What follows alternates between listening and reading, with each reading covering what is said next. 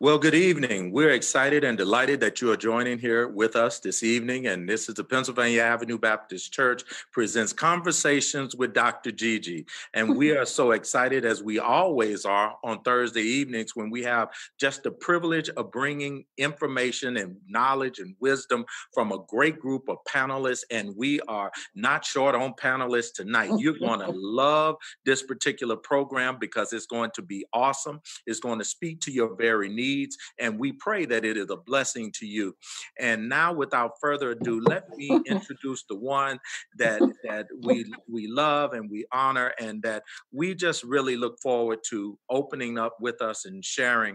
None other than Dr. Jihan El-Bayoume, our friend, our colleague, and a partner really with the Pennsylvania Avenue Baptist Church and all throughout the DMV, the leader of the Rodham Institute, and certainly one of the great doctors that finds herself at the George Washington University Hospital. So Dr. Gigi, please. Oh my goodness. Our guest. God, Dr. Reverend Curry, wow, what an introduction. Where are my parents behind you someplace?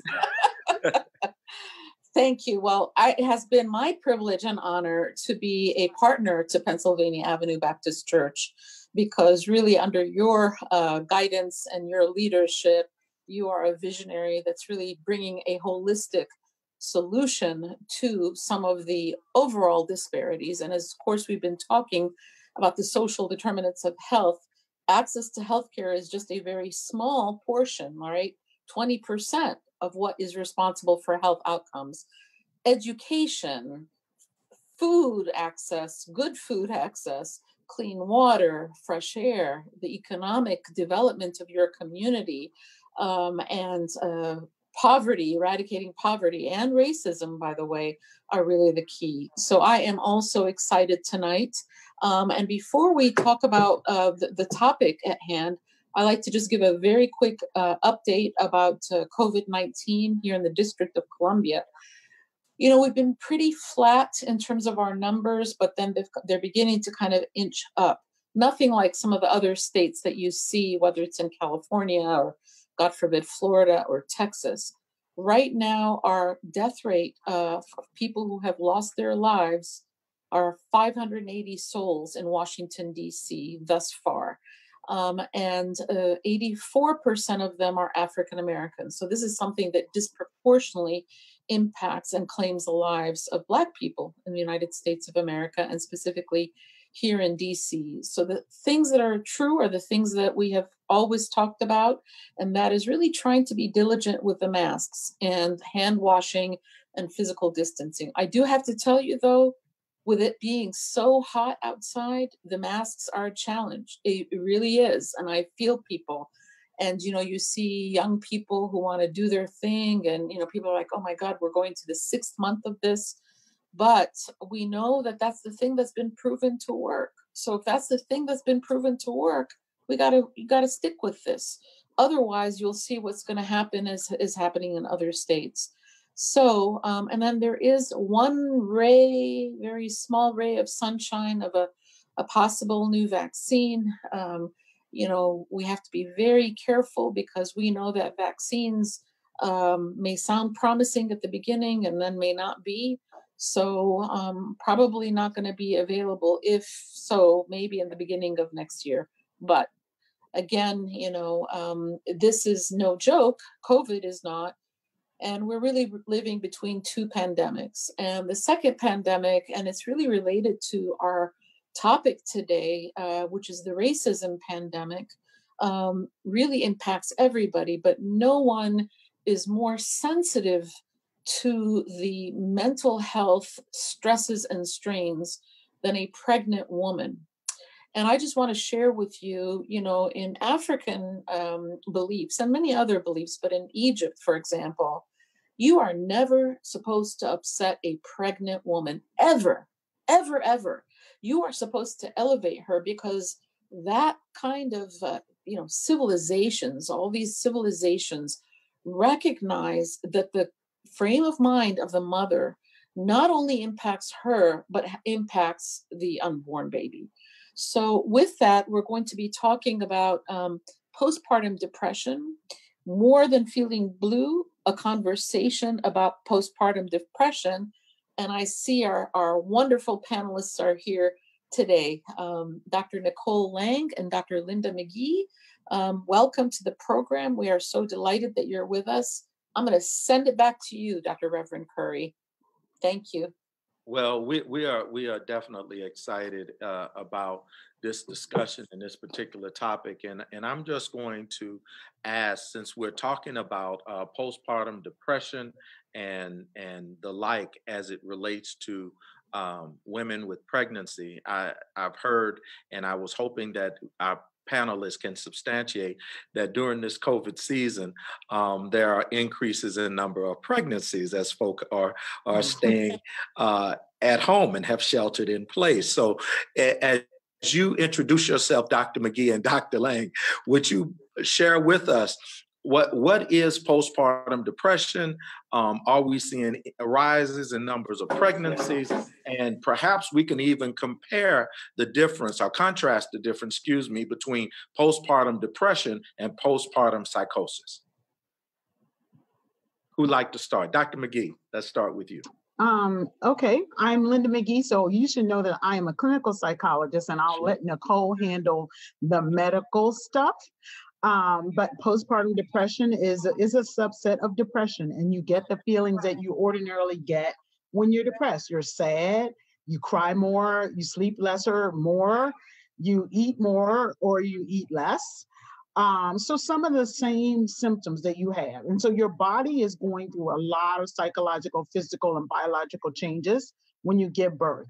And some of the hormone levels are, what was in your system at full blast begin to come out of your system fast. And sometimes those biological and physiological and psychological convergence get out of whack. And so for many women get some signs of postpartum depression. But when the symptoms continue and they go on for a while, then that's when you need to seek out help, because normally they will balance themselves out given us a week or two. So I'll let Dr. Nicole Lang pick up on the statistics of new babies coming into the world. I guess we're going to call them corona babies. Yeah. Nicole, you need to unmute.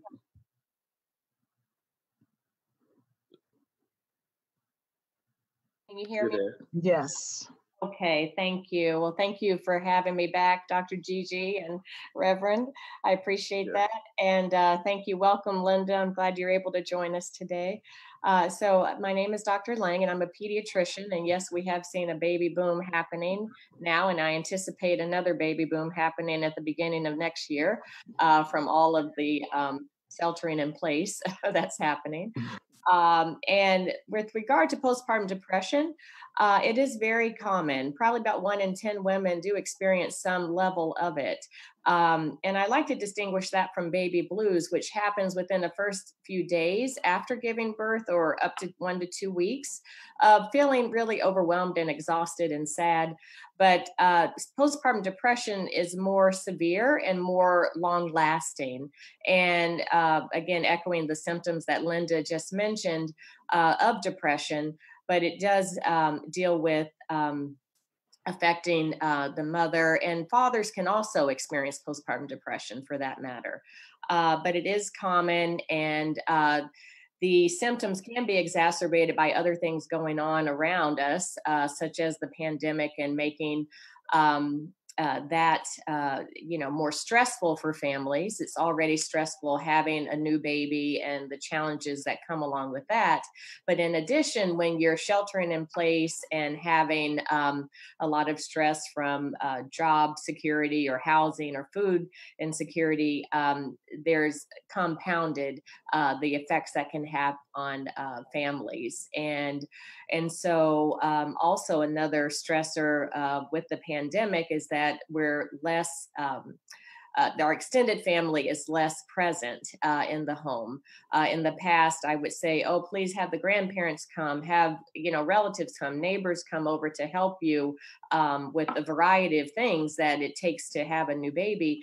And right now, everyone is staying their distance, again, for the safety of coronavirus. And so there is less help available. And so people are feeling more isolated and more frustrated and anxious in general. And I've had to stay open again to see the newborns because uh, many practices did close or shut down or lessen their volume, but the newborns keep coming. So we have to evaluate the newborns for a variety of reasons, for weight gain, for jaundice, and the like. And so when I'm seeing the new families, I do see an extra layer of stress that they are enduring with the COVID pandemic. Yeah. It's a very unusual situation that we're in. I have a niece who was born in February or March, and I've not seen her in person, and they live less than 10 miles from me. So we find ourselves in very unusual circumstances. So yeah, I actually have a niece in Texas, and as a result of COVID there, my sister has not been able to see the grandchild, right? And so it's been very traumatic. I think she's maybe seen her twice. Other than that, it's been through Zoom or FaceTime or some other such medium. And it makes me wonder, we talk about postpartum with regard to the mother, but what is the impact on this whole family as it relates to, usually there's a lot of joy and a lot of anticipation when a baby comes, but now folk can't go to hospitals necessarily, or you can't participate in other things. How is that really impacting others that are grandparents, the uncles, the aunts, or the other forms of caregivers, you might say? It impacts us as a community because as African Americans, we celebrate births. We converge around births. We celebrate life at the end of life. And all of these things have been impacted, and they cause stress on us and more racial trauma. And, so we are all experiencing this pandemic in this country, but some of us are experiencing it more than others. I had someone tell me the other day she had been to 4 Zoom funerals in 2 weeks, right? So, whereas a lot of other Americans don't even know anyone that have been impacted.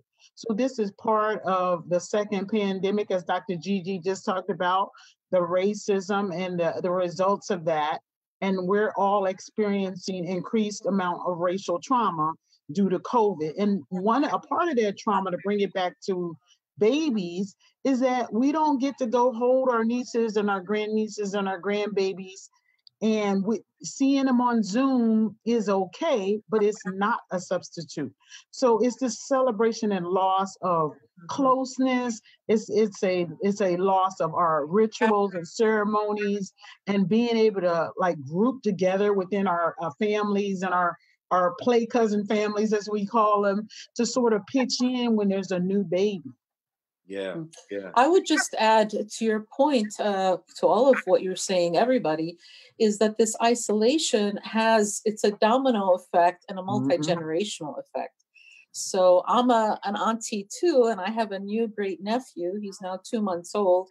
They're here in DC, but it's tough. So what that does to the social isolation, especially of people who are, elderly, who may not, because everybody's so worried that makes a difference. But I would love to ask a question to both of you. Maybe Dr. Nicole Landway can start with you. How does this impact this social isolation, the baby's brain development? Because we know that interaction, that the number of words that a baby and a child hears in the first few months is really key in terms of their nervous system development. Can you speak to that, please? Yes, that is one of my concerns as a pediatrician, because a child's brain development rapidly happens, especially in the first year of life, the first 3 years, but especially the first year. And so babies their brains are like sponges. So they absorb everything that's going on all around them. And that includes the interactions and the attachments and the just love and care that goes into having a new baby around. And so, with regard to their brain development, it is very necessary and important to read to your baby, talk to your baby, sing to your baby, play music. All of those things enhance the brain development and growth, in addition to smiling faces and the joy that comes with having a baby. But if a mom is experiencing postpartum depression, just circling back to the topic, there will be some negative ramifications, if you will, if the baby is not seeing smiling faces. Actually, my mentor, Dr. Brazelton, did research on this in particular, saying that, showing that a baby's brain development is much more connected when they're seeing smiling faces in front of them versus looking at a mom that is always frowning or always just with a blank stare. That does affect a baby's neurologic system. And so I think it's very important, if we are seeing a mother that's having these symptoms, or father for that matter, and there's not a lot of social support around them, that we really have to intervene to get the mother and father some help. Again, this is more common in mothers, but I don't want to exclude fathers, because it is a family unit. We're all a part of a bigger community. So, but the brain development is something that I am concerned about if, again, the stimuli is not there to help the baby's brain grow and develop. So, so that is important to bring up. Right. And we know that if there is a depressed mother who's untreated, the likelihood is that the child will be susceptible to their own mood disorders later in life. So this is not just about the baby.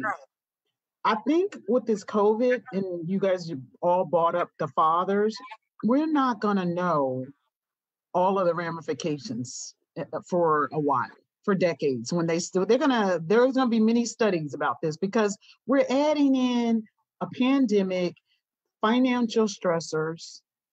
People now, I saw something about the eviction rate is starting to shoot up, right? I mean, serious concerns about home and hearth. And you have an 8-week-old. So the amount of stresses on mother, father, close family members is enormous, is unprecedented. And we've never seen anything like this. At least, most of us haven't seen anything like this. So I think there's the psychological effects are going to be far reaching, and they're not going to be entirely knowable right now. But as Dr. Lang and Dr. Gigi both brought up, we need to provide support to these mothers and fathers and these young children, and help them figure out ways that they can get support, either from family or professionals. And if I could just add a study that was done looking at Latina women who have been impacted during the ICE raids and having, children being put in cages and all that criminal behavior, is that actually there were increases in miscarriages, just witnessing it, not being even a part of it. So I think for the African-American community, all that PTSD, post-traumatic slave disorder, right? From having to witness this over and over again with really an increased level of helplessness because we are shut down, because we are in the pandemic. I'd love to hear sort of both of your thoughts on that, and maybe also some right now solutions. Yeah. One of the talks that I've been given as a psychologist it's called The Last 6 Months, right? But it really is not just the last 6 months. It's really a 16-19 problem. It's not necessarily just the last 6 months.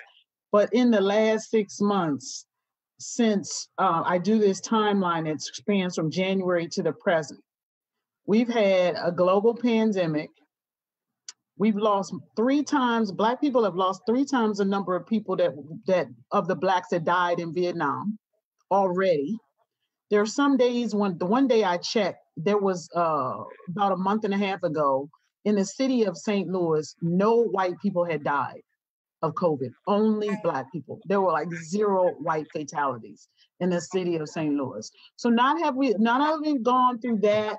We have protests saying that people are not, it was politicized. We've gone through this other pandemic where it has come to a head, where we had, the death of George Floyd, Ahmaud Arbery, the woman in St. Louisville, someone to give me her name, please. Taylor. Excuse me, what is it? Breonna Taylor. Breonna Taylor. I'm sorry, I just did not want to say her name. And so all of these things have happened at the same time, and it's the perfect worst storm. So we are in complete and total pressure in terms of racial trauma. And so, I'll let Nicole Lang talk about some of the physiological impacts. But psychologically, we're more mistrustful. We don't believe in our government. We're not sleeping. I had a woman the other day, a client, tell me she hadn't slept since the day the George Floyd tape went out. I've had many people tell me that they are not sleeping at night. All of those things are racial trauma. And how do you combat it? Well, one thing you should do is you talk about it freely. You talk or write or however many ways that you can get that gunk up and out of your system, right? You need to practice self-care the way you've never practiced it before. Whatever it is, if you get up and you read your Bible and you say your prayers and you meditate, you need to try to sleep. And that's one of the ones that I'm personally struggling with, is to try to, how do you sleep when you're not sleeping? But you need to really put efforts into getting sleep. And finally, I'm going to say, you need to remember that you need to take care of yourself as opposed to people that are trying to be allied with you. You go with self first. And there's nothing wrong with trying to help people who are trying to ally themselves with you or trying to come over to the cause of Black Lives Matter. But first, you must take care of yourself before you can take care of others. But being open to talking about it and expressing that the fact that we are hurt, we are a deeply hurt people right now. And the proudest thing in all of this mess is to hear Black people express that we're hurt, that we're upset, that we're frustrated, that we're deeply disappointed, right? And that we are at the end of our ropes. Those are all healthy things to express. And we've been brought up to never let them see you sweat. Don't talk about those kinds of things. What in actuality, mentally is a good thing. So I want Nicole to pick up on that and talk a little bit about what she's seeing physiologically in her office. Right. No, thank you, Linda. I think that's all very important to make sure feelings are validated, number one. Number two, encouraging, like you said, expression of your feelings. And three, getting help from psychologists like yourself or psychiatrists or social workers or guidance counselors, faith-based community leaders like yourself, Reverend, where you have to look for avenues of support and figure out how if we can't see folks face to face, come to, one, I can see them face to face in my office, again, very protected in PPE. But if you can't come in and see someone face to face, again, doing the Zoom connections or talking with someone over the phone or having some type of way. We have this technology now to stay connected. And I think that's important. I just wanted to back up a second because one other thing that we do in our office, and what many pediatric offices are now doing is screening for postpartum depression using a tool called the Edinburgh Postnatal Depression Scale. And so it's a list of, several questions, probably about 10 questions, and it's scored. And if you score positive with a certain number, then that tells me as a pediatrician that the mom is going through postpartum depression. And so from there, I will, again, refer out to resources. There are several in the community that we can refer families to, but it's so important because treatment is necessary for this.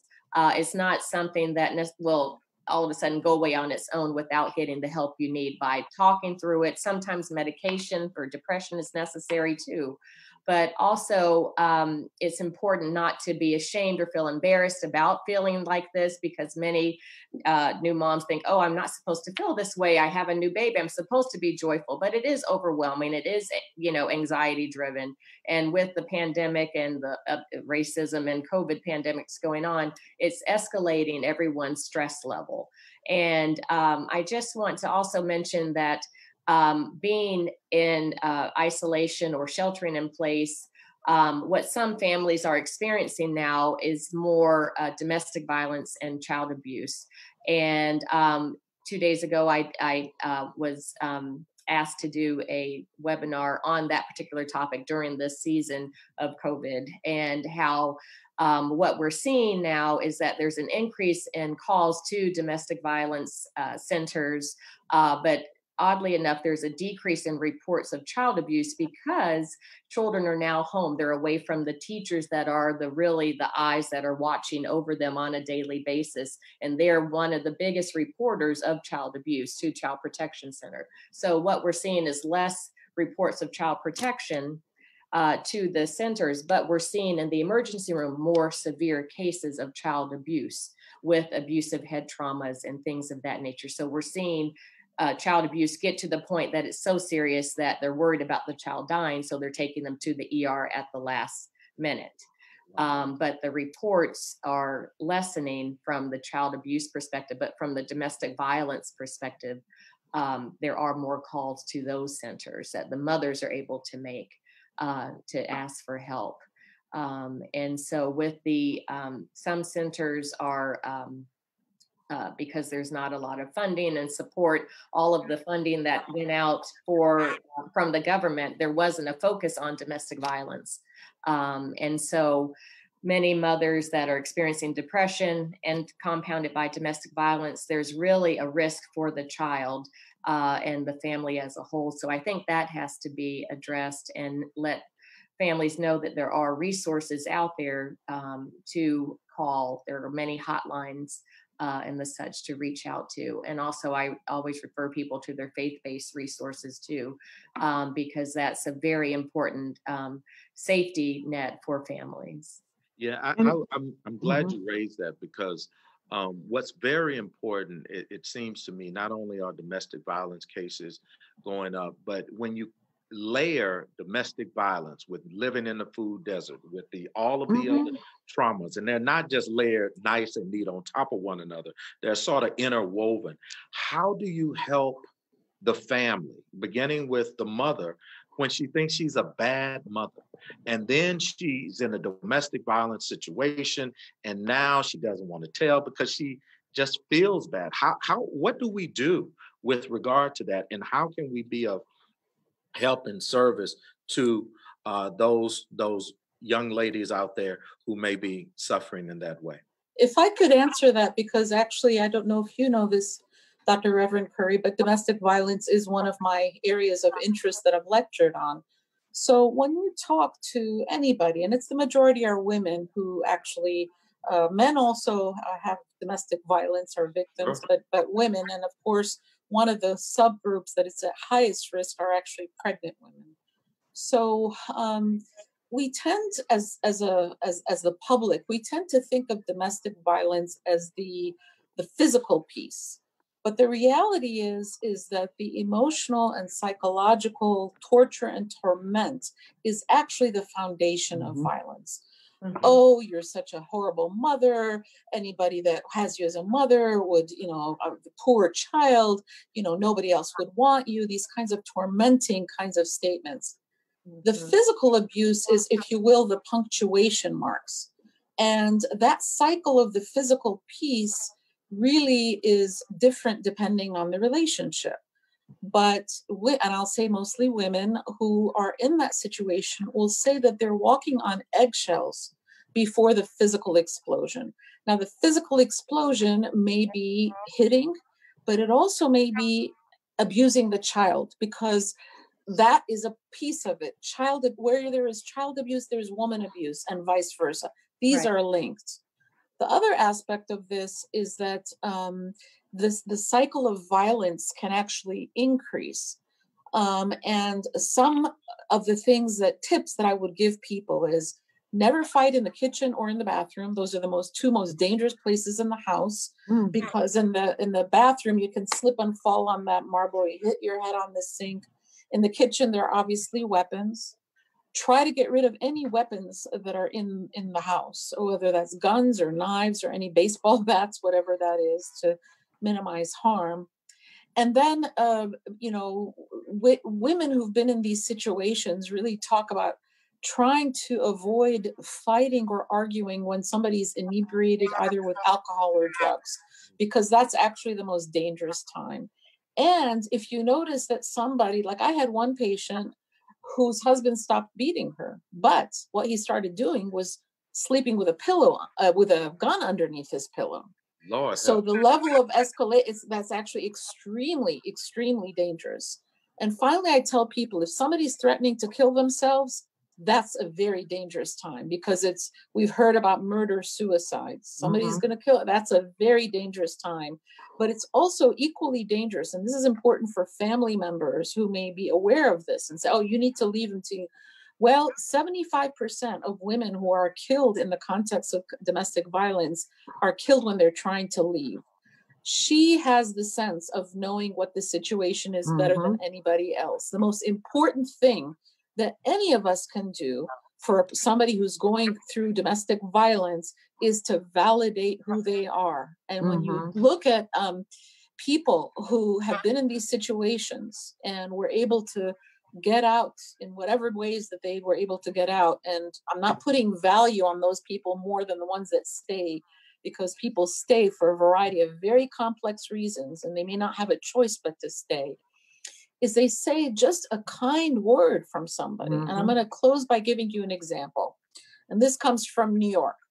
This very rich white couple was where the husband was beating on his wife, were in New York City and for a vacation. And they were at a stoplight, and the wife said, oh, wow, look at that building. It's such and such an architecture. And he just laid into it. Oh, you're so stupid. You're so this. So they're at the light. This New York City lady at the light says, you're an idiot. She's right. And kept on walking. That validation to that woman of, yes, I am right. This is a stranger. She kept walking, but it is validation. And we don't know how, who, maybe somebody at the grocery store, maybe somebody in passing that doesn't know the person. You don't deserve this. Just that one statement, you do not deserve to be treated like this, is important. Wow. Dr. McGee? A couple of thoughts. You asked, how do we work with it? Yeah. I start with safety, like Dr. Gigi just said. I've had more calls in the last 6 months where the person is in their car taking a session, or they are on their balcony, or they are whispering. Because this stress and trauma on families and the people that are pregnant it's real. So I try to help them, as Dr. Gigi says, not the when, but the how. Okay. And you just take it methodically, step at a time. Have a safety kit. Have some things in the car. Have some things hidden, some money, something, anything that you could squirrel away to help you. Enlist support. In addition to that, just working on the self-esteem and building the person up. Because no one starts off accepting abuse and feeling like they're worthless. Usually it builds, right? So just to sort of validate, as Dr. Gigi said, who they are, that they are worthy of better, that their children are worthy of better. And to help them methodically work through it. I'm with women.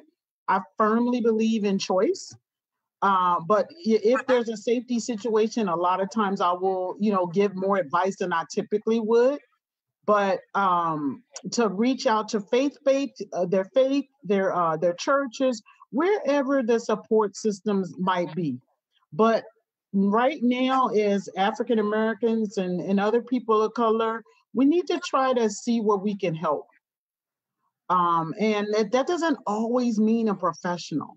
As Dr. Gigi said, that could just be checking on someone or somebody that the husband's under stress. He's lost his job. I mean, it was already abusive before we hit COVID. So you need to check on people. And one last thing I want to say is that I want to speak out on behalf of the doctors and the clinicians and the pastors. The caregivers are under severe stress. I will say personally, this is the most stress that I've ever undergone as a clinician. And I've been very honest with speaking out about that so that somebody that's maybe on this Facebook tonight can hear that they need a break. Care for the caregivers and urge them to please take care of themselves. Mm-hmm. I've had a lot of clinicians reach out to me, I can't do anymore. And I'm like, take a day off. Cancel all your appointments, to go for a walk every day. The same things I'm methodically trying to do for myself, I'm urging all of you that are on this panel and everybody that's out there listening to us to do. Yes. No, I definitely agree. Thank you for saying that, Linda. And that's exactly what I'm trying to practice, what I preach too. So there are some days that I say, no, I'm not seeing patients this day. I'm going to do just some self-care. And that's what I try to recommend to my mothers too in the practice, to make sure they are taking some time for themselves. It is so important. And it can be, again, just a check-in with a friend.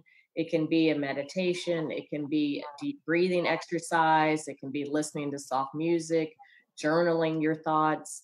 Again, making sure you're also eating healthy food. Again, the food that you eat make a difference on your mood. Getting sleep when you can. I know that was mentioned at the beginning, especially for new moms that are sleep deprived, but for everybody, sleep is important. Food is important. And exercise. Again, just trying to have smart, healthy habits and implementing that in our own lives as clinicians, but also encouraging those that we speak to make sure they're doing those things for themselves too.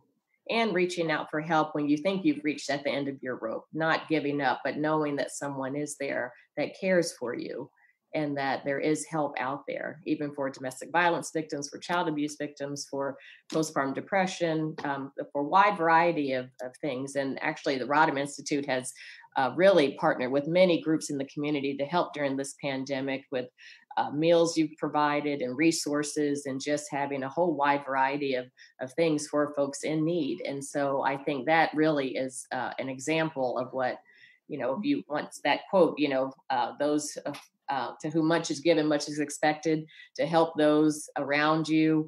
When you do have something extra to give, to just go ahead and give it, because that may make all the difference in the world to a family that's struggling with all the stress around them. Yeah, there's a question that has come in, and I thank you for your comments from Facebook. And it says, due to possible anxiety, should expectant moms be discouraged from watching the news regarding COVID-19 number of cases? So should they refrain from watching the bad stuff, so to speak? Yes. Simple answer, straight to the point. I love it. Yeah. I mean, COVID, the racism, the shootings by the police, the Portland situation in Portland, some of our leaders who shall not be named, all of it, it just is very, very stressful. And if it's causing you stress to watch the news each and every day, I've had to tell people, it's either medication or turn the news off. Right. Social media is another source of stress because, there's all these postings about brutality after brutality after brutality, and not enough gospel songs, right? And things that make you feel happy. So, and we're crunched because we can't go out and distract ourselves. Sure. Right? We can't go to our favorite restaurant indoors. We can't go to the movies, so, you have to try harder to distract yourself. But a simple answer is, if you could watch or give yourself a time limit or take what I call a vacation, a TV news vacation. That is often helpful. Yes, I want to add that the social media part, we had a session with some young people a few weeks now ago. Social media is really just can be vile and toxic. And actually, the kids, young people that were on the webinar were saying how they even notice, difficulty with sleeping, aggression, more paranoia when they're engaged in these things. So I think that's a good advice for all of us, but particularly, I would say, sensitive groups. Yeah, Dr. Lang?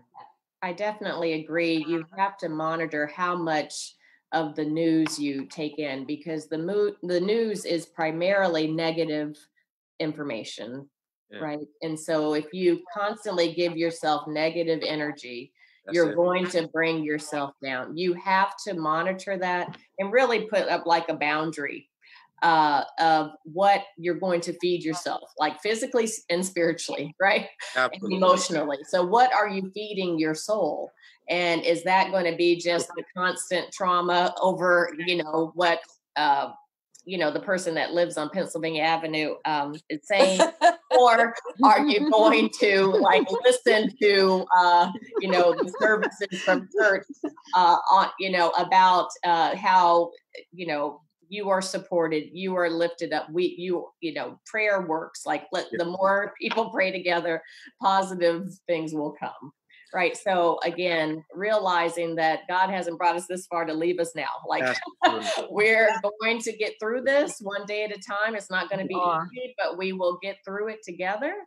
And I think we have to, again, recognize when too much negative energy is around, to figure out how to counterbalance that and how to surround yourself with positive energy and with gratitude. There is this one word in this phrase in this song. It says suffering and gratitude cannot coexist. So let's focus and shift our energy on what we're thankful for and what are the blessings that are going on around us in spite of all the suffering, and then just try to move forward and try to come up, with a plan of moving forward. Well, I'm so grateful for that, because everything on Pennsylvania Avenue is not necessarily bad. We're on the other end of Pennsylvania Avenue, the southeast end, and that everything is not necessarily bad. But one of the things the question did speak to watching the news. But if I heard Dr. McGee earlier about folk not sleeping, and if I've listened to all of you, how is it bad to binge on Netflix and Hulu and all of that sort of thing? How do folk find these outlets? I'm one, I pray, I do centering prayer, and we have Monday meditations where I do all sorts of different ways of meditating. What else is there that we can do to help mothers and literally help the family sort of decompress from all of this stress? It depends, find the thing. I'm trying to pick up a couple of new skills. Okay. I used to bake, but my husband has said no more baking. I can understand why. Good? Yeah. Because it's so delicious? Yeah. I'm a baker. Nicole knows that. I bake cakes, and I bake cakes for an organization. Okay, let's stop, because I see visions of ice cream. Let's stop. But just, and I'm also trying to rediscover my love of reading. So I'm not the person that's necessarily going to be binging on Netflix. But there is nothing wrong with it, as long as you're not doing it for 3 days straight and not feeding your children or something like that. But it's nothing wrong with Netflix, watching TV, finding books that you like. But I am big on centering, right? In the prayer, the meditation, the yoga, the things that calm the spirit. The tea, whatever it is, I tried the calm tea the other day, and it actually was calming. So whatever things that bring the stress level down, that are legal. Yes. Say that one more time. That are legal and not addictive. That give it a try. Like what is mine may not be yours. I don't like yoga, but I like Pilates. Whatever thing that works, but it should be calming. It should bring you down, not, I have a friend that's trying knitting, just something, because we have this extra time. And I realized how much time I spent commuting, because now I have a lot of more time to get things done and also a lot more leisure time. And so people need to like take that opportunity to like take that walk with your kid, play tennis. That's one of the things I've been doing, to distant therapy, because sometimes therapy doesn't work on very small kids on the Zoom, not as well. So I've been going out and scheduling a couple of tennis matches with clients every week as a way to sort of get myself out and get them out. But try to find something that works for you and your kids, right? So you could sort of kill a few birds with one stone. Well, can I just add something to the sleep? Because I think all of us, but particularly you, Dr. McGee, have put that as something extremely important, which it is, because if you don't sleep, there is a domino effect which impacts your mood. It really has a really negative impact on your overall both physical and mental health. So, I noticed here in the United States that people really do not know the importance of sleep and how to get ready for sleep. So when I used to go this summer to my grandmother or my grandparents in Egypt, do you know when we used to take naps, it used to have to be completely quiet. You could not have a lot of noise. It had to be dark. Okay, so in the afternoon and certainly at night, because the belief system there is that you could actually, the soul kind of comes a little bit out of the body during sleep. And if you do that, that can actually disturb the soul. But, dark and quiet are very important. And then, the hour or so before you go to sleep has to be an hour of preparation. So just like we do for kids, and I'm going to let Dr. Lang speak to this, the preparation, the ritual, all the things that we do for children, we should do for ourselves. And then when it comes to these things, and I'm guilty just like everybody else of being on this for, prior to going to sleep. Well, for every 1 hour that you're on this device, you actually disrupt your sleep. It delays your falling asleep by 15 minutes. Wow. Just to give you an idea. Say that again. Say that. For every hour that you're on this, it delays sleep by 15 minutes. Every hour on the phone delays. Yes. So if you could, you could actually just reduce if you dim the phone, I know, right? If you could dim the phone, there's also something called the Calm app, where it will play, rainfall. They can do stories. But I think that sleep is just so important. But I mean, what do you tell your patients about putting their kids to sleep and routine, Dr. Lang? Yes, no, I tell them it's very important to have like a routine or a ritual in place, especially for toddlers. So I'm going to put aside newborns for just a second, because that's a different sleep schedule.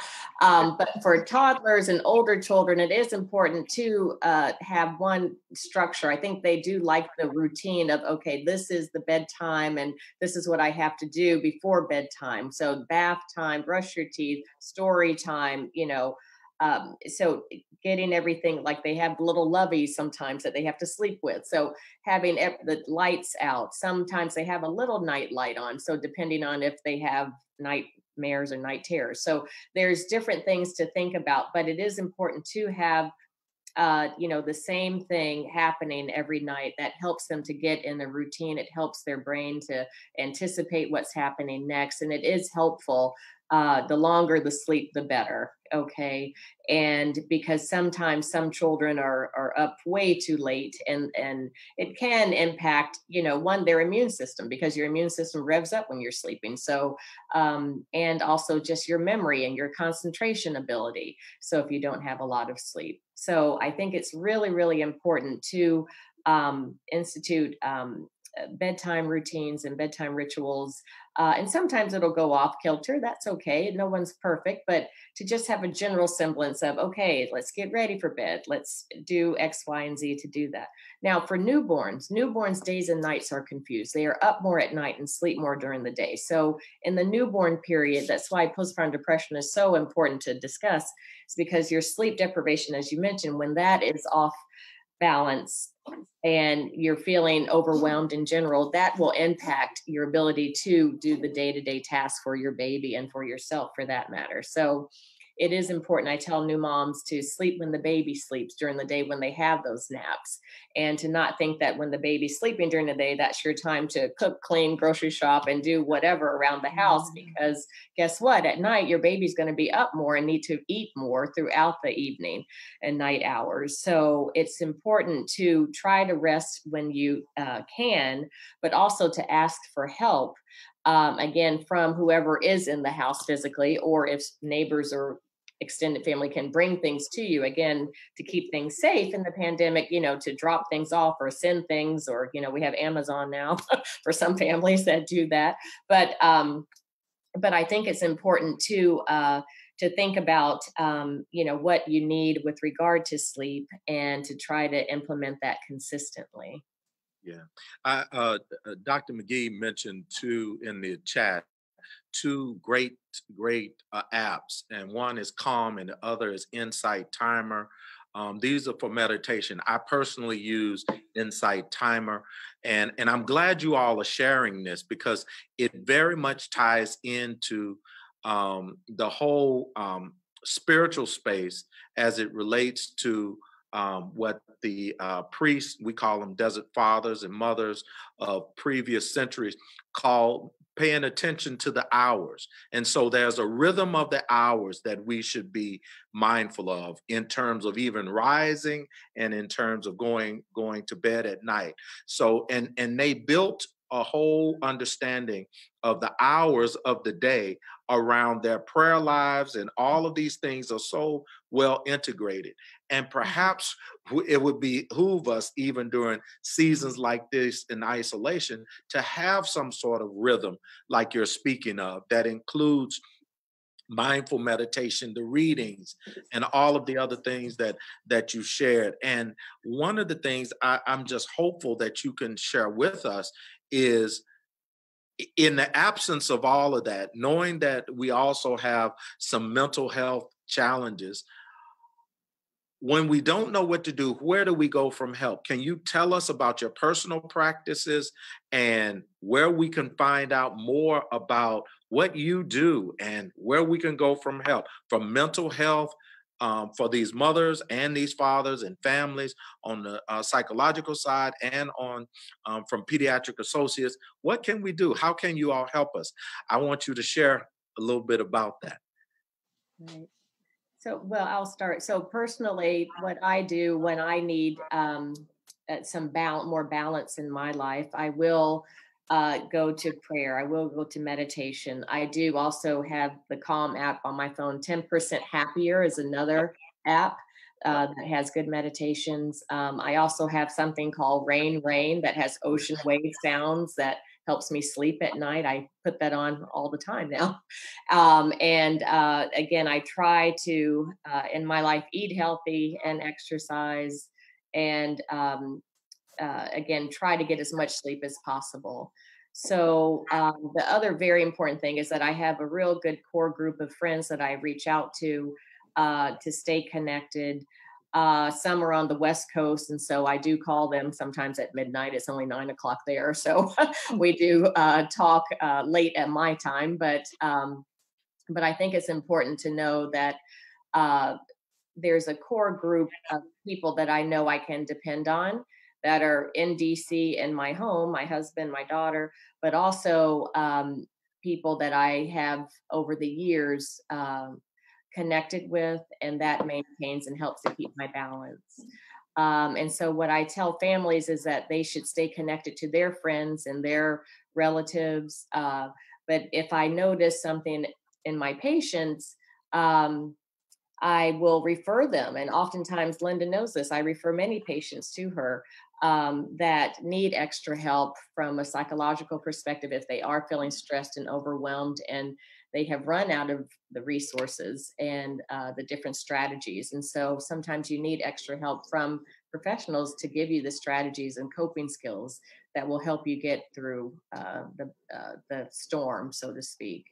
So again, I try to practice what I preach, and I try to encourage my families. And if I'm really worried, I will reach out to them even after the visit on a different day, just to check in and to make sure they are doing okay, and to see if they did follow up with recommendations, and to ask them what they really need, and to just be there to listen. Sometimes they just need folks to listen to them.